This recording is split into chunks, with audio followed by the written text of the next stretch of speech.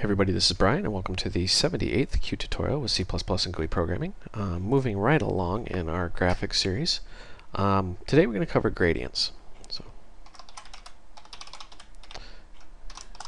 just put it in the usual place, and of course Q dialog. Next, finish, finish. If you're just jumping in for the first time, I have to apologize. I'm still recovering from the flu. So I may sound a little funny and I may have to pause the video a couple times. We're just going to add and include a Qt core and an include to Qt GUI. And we're going to add a few other includes here. Whoops. I'm going to add Q linear gradient. And then we're going to, of course, include Q radial gradient. And we're going to include Qt, and I can never pronounce this one correctly, conical gradient? Q conical gradient. If anybody can pronounce that, send me like an MP3 or WAV file or something. Alright. Going to override the paint event.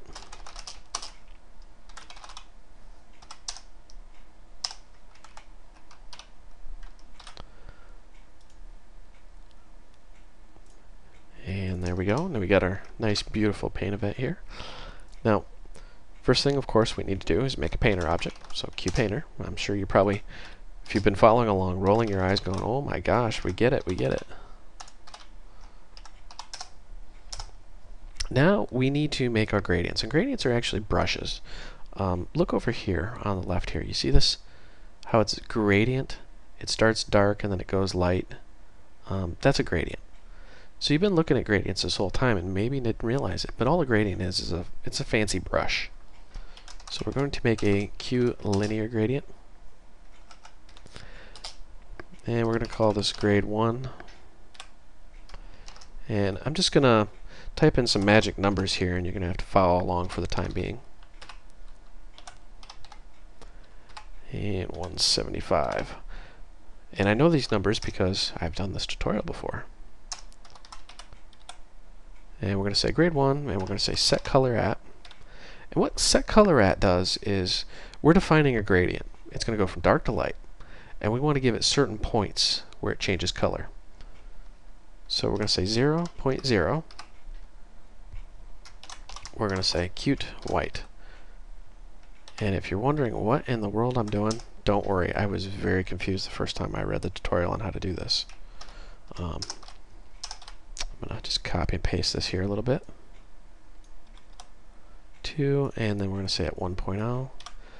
And we're going to green, and of course black. What we're doing is we're defining our gradient. We're going to say at 0, 0 it's white. At the 0.2 mark it turns green, and at the 1 mark it turns black. And then we're going to make a QRect.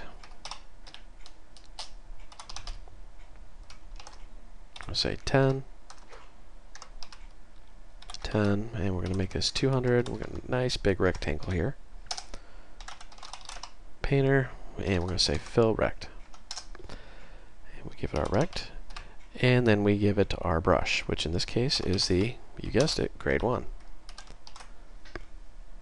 Save and run. After it's done building, we should get a nice big rectangle on the screen.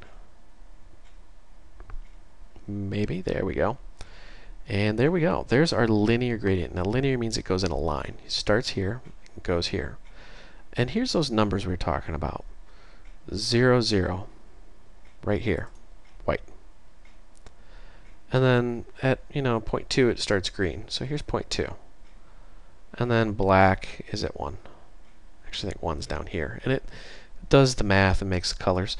Now you're going to have to kind of experiment. That's what I was talking about with magic numbers. Is you're going to have to kind of experiment a little bit with these numbers here to determine how you want these to look. Like if we set this to, let's say, 5, save, run, and let's rebuild this and see just what happens. You notice how 5 is right in the center here. There's our green. Alright. Now what we want to do is we want to make a different kind of brush. So we're going to say Q, radial gradient. And radial gradient is a little bit different. So we're going to say grade 2. And the first thing we need to do with a radial gradient is give it a point. So we're going to say Q point. And we're going to say 100, 100. And then we need to give it a radius.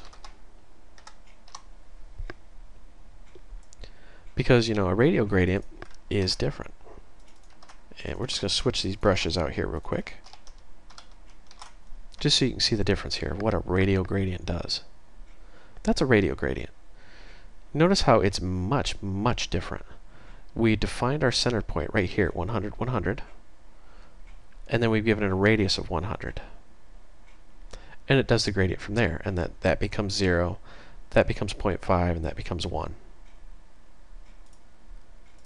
A little confusing, I understand. It took me a while to get this. I did not grasp this the first time I went through it, so don't beat yourself up if you're having a hard time following along.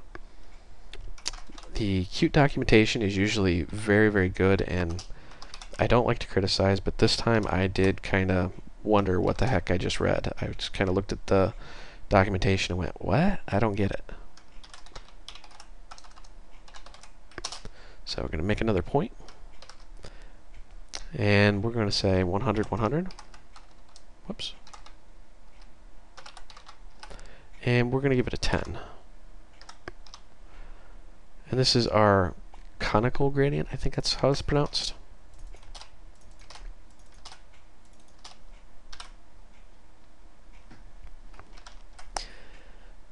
Alright, now if you're wondering about the linear gradient, I believe this 175 is the angle that it draws it at. We can play around with that in a second here if you want.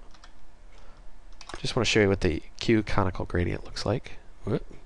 No matching function. What did I do wrong here? Silly me. There we go. Should fix the problem.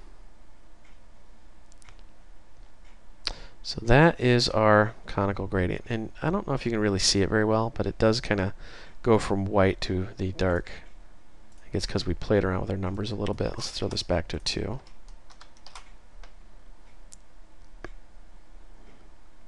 No. Let's give this a 100. Just for the sake of argument, see if that fixes the problem here. Nope, still didn't. But you notice how it went from at 10 it was here, and at 100 it was here. That kind of, it's the angle that starts in. So that is the Q conical gradient. Obviously having a hard time getting that working. Let's switch back to the Q linear gradient, because I believe that's really what most of you are going to be looking at and using in your projects. Instead of a 175, let's just set this to 90 degrees. See what happens here.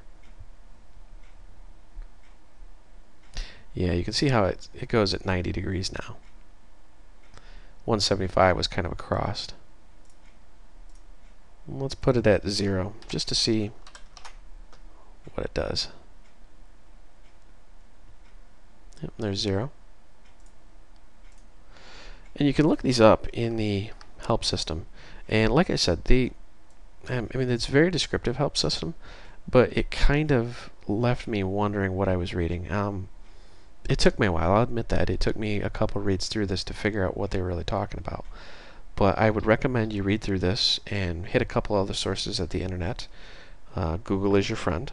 And just kind of get familiar with some of these and see what they're talking about and how they work.